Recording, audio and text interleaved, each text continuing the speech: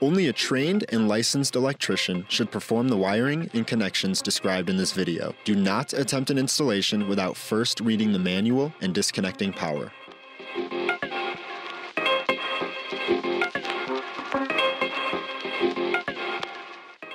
The PWRcell battery cabinet houses the actual battery modules. Battery power and capacity are proportional to the number of battery modules installed to the battery cabinet. So, more battery modules means more power and capacity.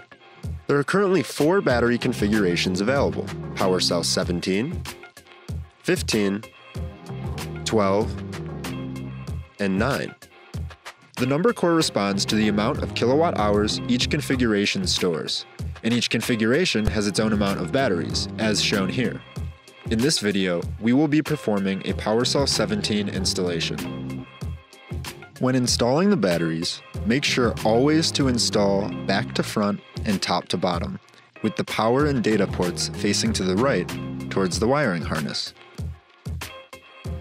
Make sure the power port is below the data port.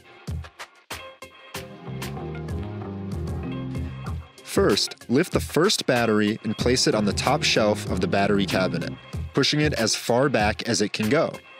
Regardless of the number of batteries being installed, always install the topmost rear module first. This is the sequence for all installations. Then, using the M4x8 screws, install 4 of the L-shaped grounding tabs to the battery cabinet near the corners of the battery, as shown here. Now, lift the next battery and also place it on the top shelf in front of the first battery. Near the top 2 corners of this battery, install 2 of the single retention clips, as shown here. This will secure the battery modules to the cabinet. Repeat these steps for the middle shelf, installing the battery in the back first, followed by the L-shaped grounding tabs near the corners of the module, and then install the front battery. But this time, instead of using the single retention clips to secure the modules, we will use the double retention clips as shown here. This will secure the front batteries above and below them. The bottom shelf follows the exact same steps as the middle shelf, with one key addition.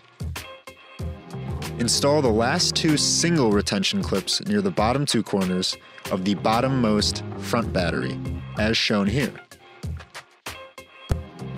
The PWRcell battery modules are now successfully installed into the battery cabinet. Double check that all screws are properly tightened, and please refer to the manual for torque specifications.